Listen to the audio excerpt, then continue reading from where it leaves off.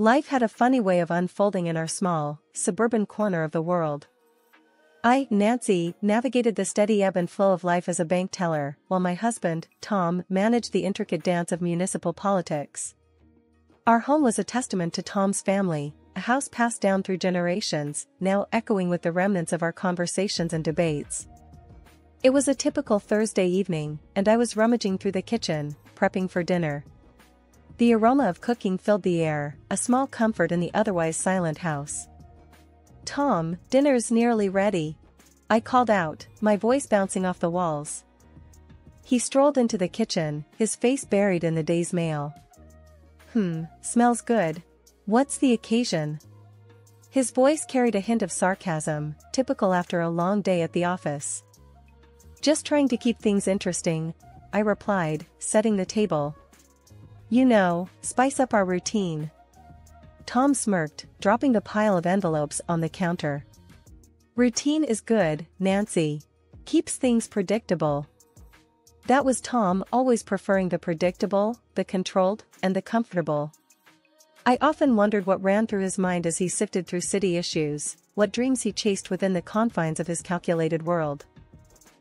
As we sat down to eat, the conversation drifted to mundane things, the leaky faucet, the Jones' new car, and the upcoming city council meeting. It was all so painfully normal until the mention of my family. "So, your nephew's coming this weekend?" Tom asked, his fork pausing midair. "Yeah, they are. Bobby's got a soccer game nearby. Thought they'd crash here afterward," I replied, trying to gauge his reaction. Tom's face hardened slightly. "Great, more chaos. Just what we need." "Oh, come on, Tom. They're just kids. Plus, it's nice having family around, don't you think?" I chided, hoping to lighten his mood. "Family's fine in small doses. But your brother's kids, they run around like wild animals. And that farm smell seems to follow them here." His words stung, an all too frequent reminder of the life I left behind and the world he never understood or cared to. "They're just excited, Tom. And they're my family." "They're part of me," I said firmly, my patience waning. Tom sighed, putting down his fork. I know. But can't they just tone it down a bit?" I shook my head, frustration simmering beneath the surface. "They're kids, Tom. They don't tone it down. That's what kids do. They play, they laugh, they make noise." The rest of the meal passed in a tense silence, the clinking of cutlery against plates filling the void between us. It was in these moments that I felt the distance growing, the gap widening between his world and mine. The morning buzzed with the usual flurry of activity, the kind that fills every working household.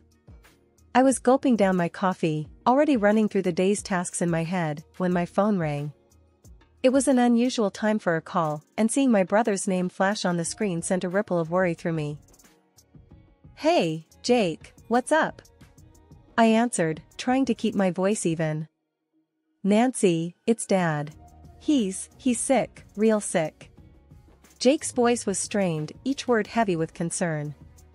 I felt the air leave the room, my hand tightening around the phone. "What do you mean sick?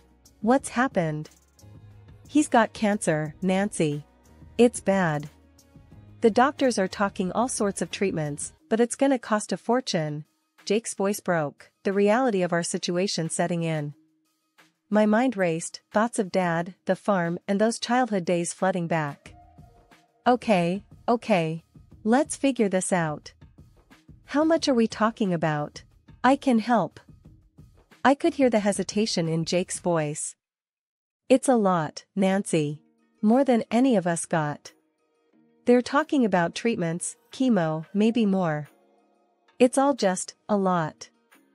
My heart ached, an overwhelming urge to fix it all taking hold. "I'll talk to Tom. We can use some savings, maybe get a loan. We'll find a way."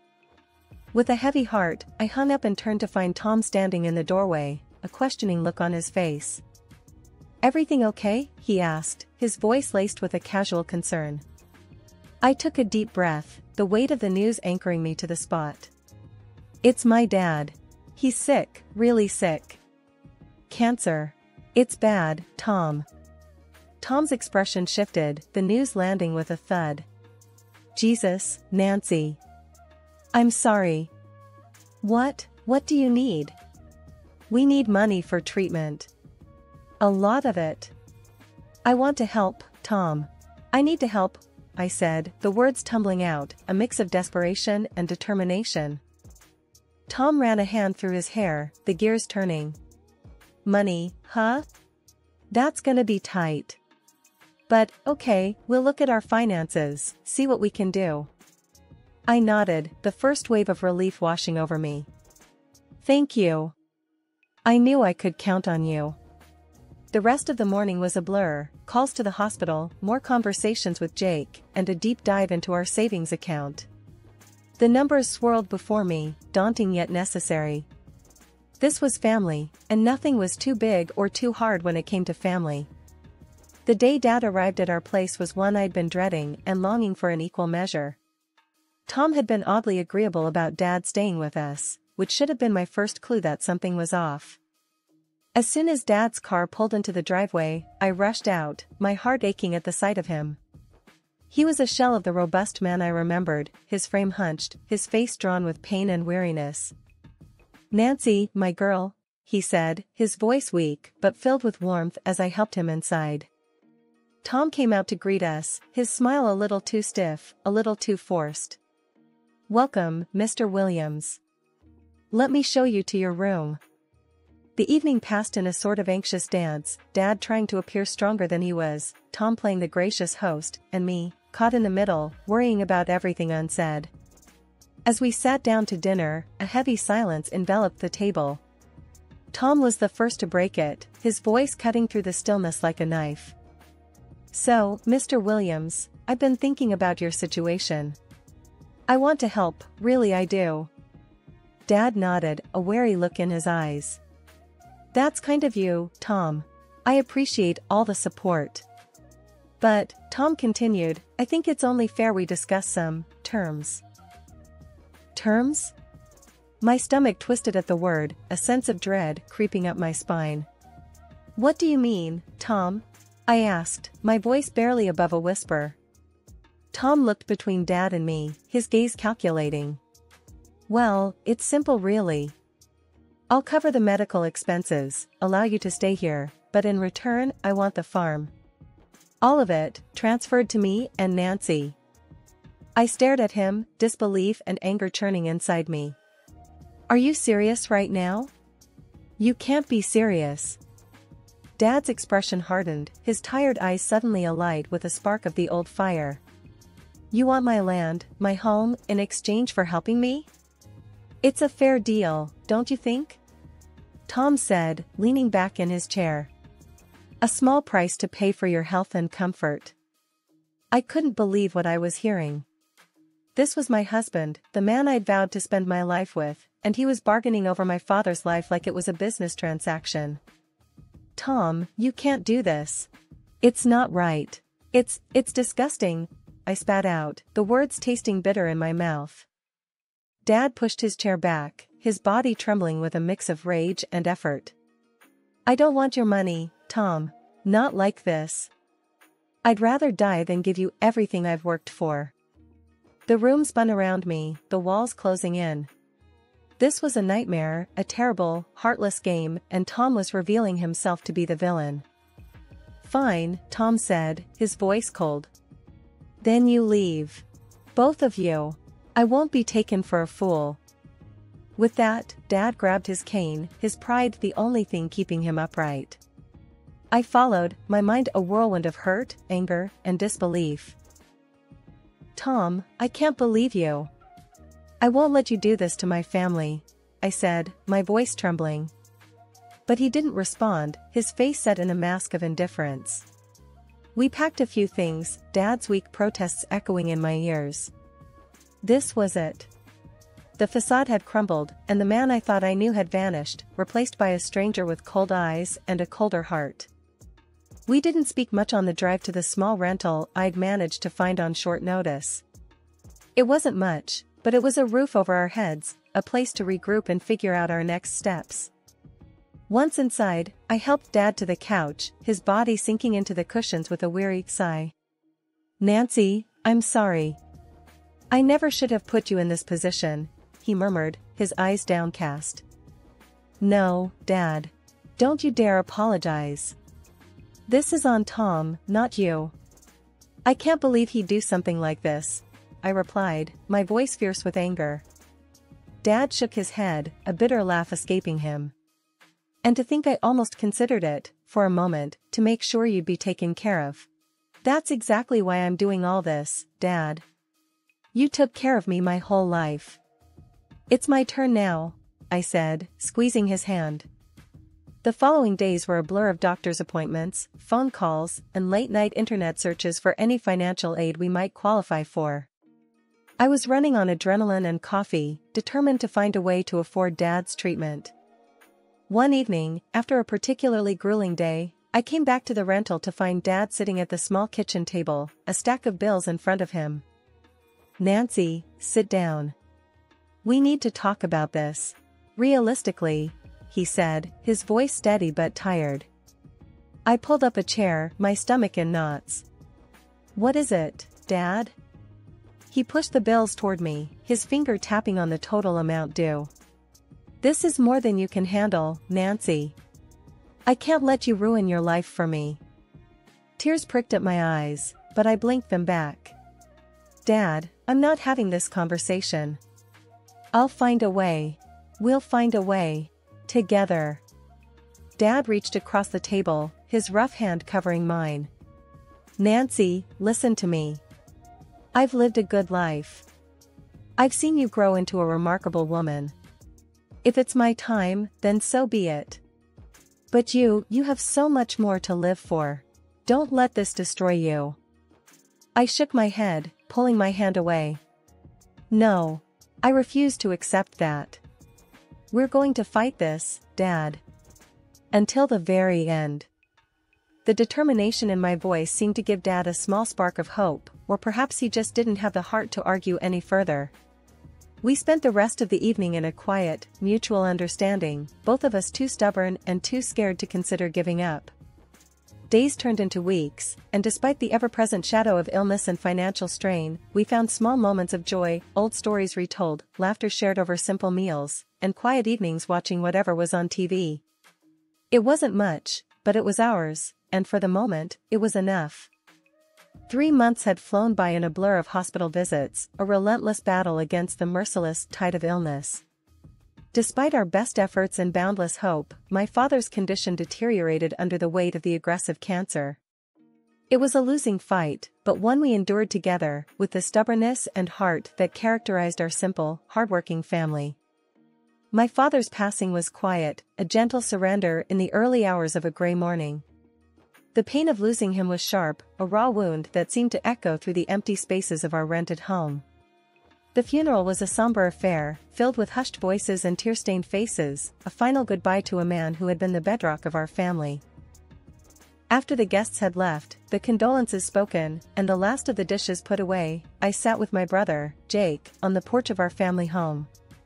The air was heavy with unspoken words, a shared grief hanging between us. "Emma, he was so proud of you. We both are. You did everything you could." I nodded, the weight of grief a tangible thing on my shoulders. "I just wish it could have been different." Jake hugged me, and we stood there, in the fading light, saying goodbye to our father, to a part of our lives that we'd never get back. The days after the funeral were heavy and quiet, filled with the kind of emptiness that follows a storm. I spent long hours staring at the land, our land, stretching out with rows of corn and the old oak tree standing tall against the skyline. It was more than just soil and crops, it was Dad's legacy, a testament to his life's work.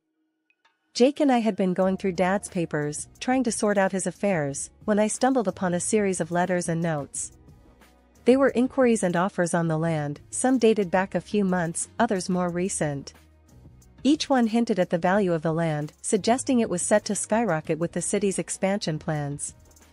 "Jake, look at this," I called out, my hand trembling slightly as I held out the papers. He came over, his eyes scanning the documents quickly. What the hell? These offers are huge, Nancy.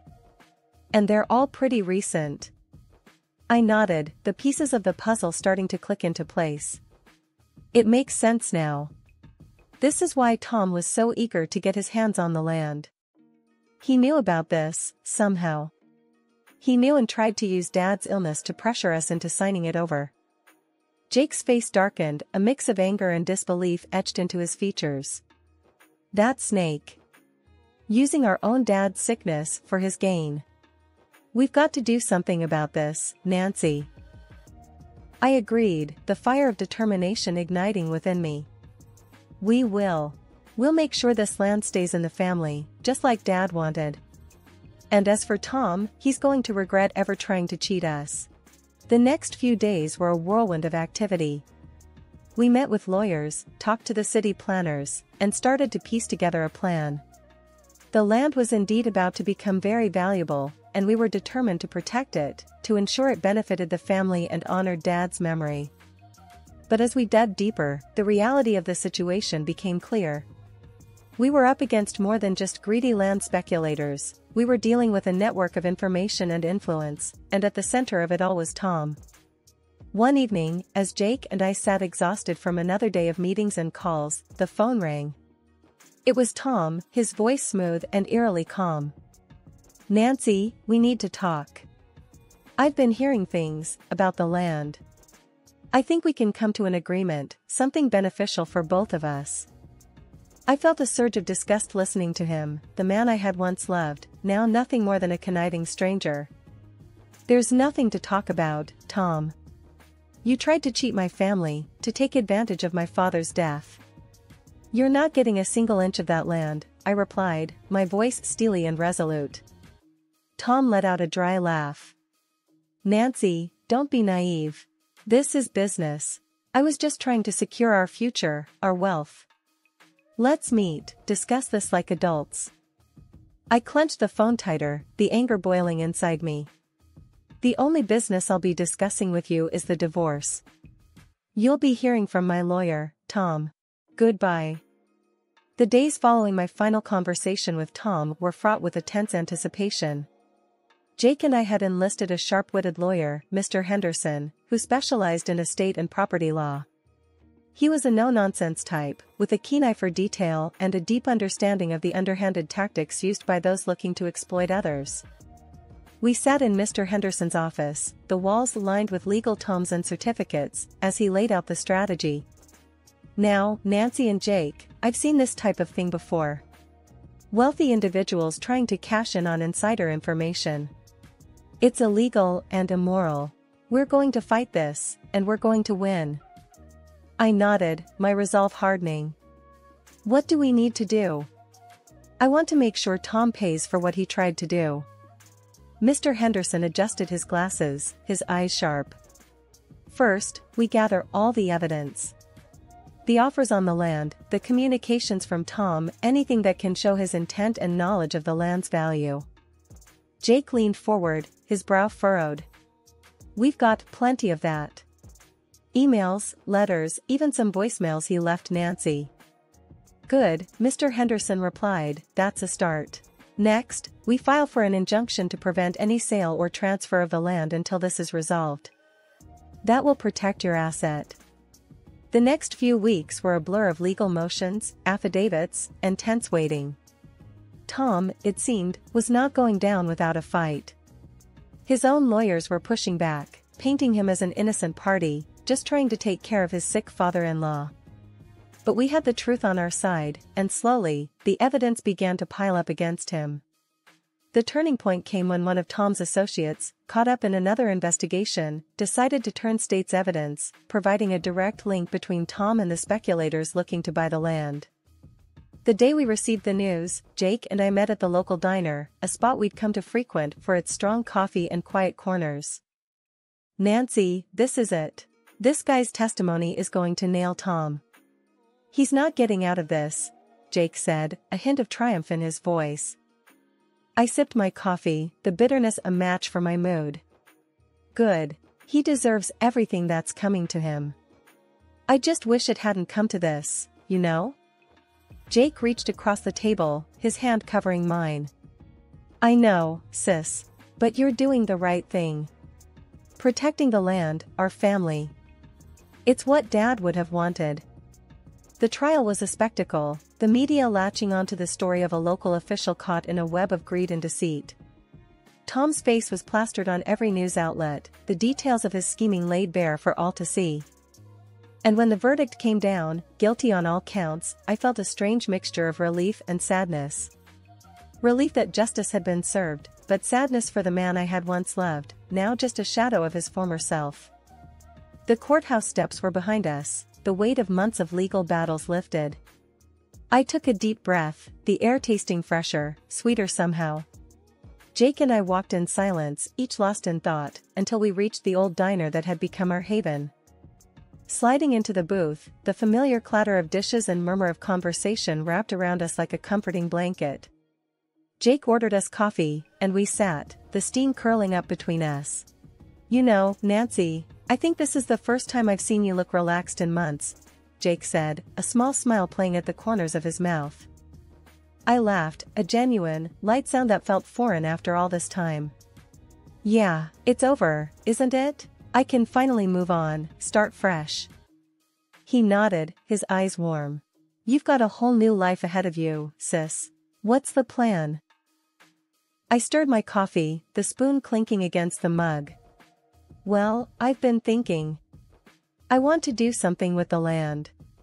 Not sell it off or anything, but maybe start a community garden, or a space for kids to learn about farming. Something that would make Dad proud. Jake's eyes lit up, enthusiasm radiating from him. That's a fantastic idea, Nancy.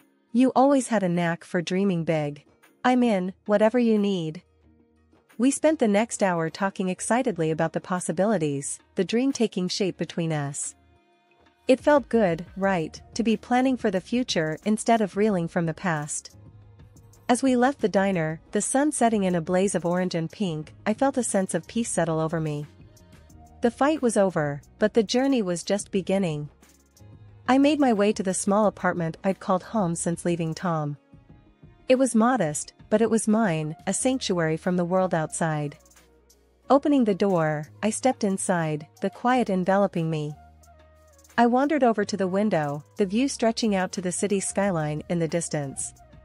The land, our land, lay between here and there, a green expanse filled with potential and promise.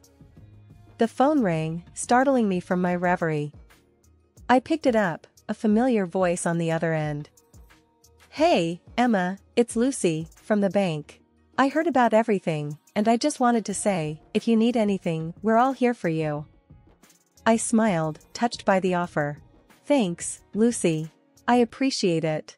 Actually, there might be something. I'm thinking of starting a project on the land, something community-focused. Maybe the bank could be a part of it? Lucy's excitement was palpable, even through the phone. Absolutely, Emma. That sounds amazing. Let's set up a meeting, talk about what you need. We'd love to be involved. Hanging up, I felt a surge of excitement. The project was more than just a dream now, it was a possibility, a real, tangible future. I sat down, a small notebook and pen in hand, and began to jot down ideas, plans, names. The page filled up quickly, a testament to the flurry of thoughts and hopes swirling through my mind. It was a new beginning, not just for me, but for the community, for the legacy of the land. And as I wrote, I could almost feel Dad's presence, his quiet strength and unwavering support guiding me forward. The path ahead was uncharted, filled with challenges and opportunities, but I was ready. Ready to build, to grow, and to thrive. This was more than just a new chapter, it was a whole new book, and I was the author, pen in hand, ready to write a story of hope, perseverance, and renewal. The end was just the beginning.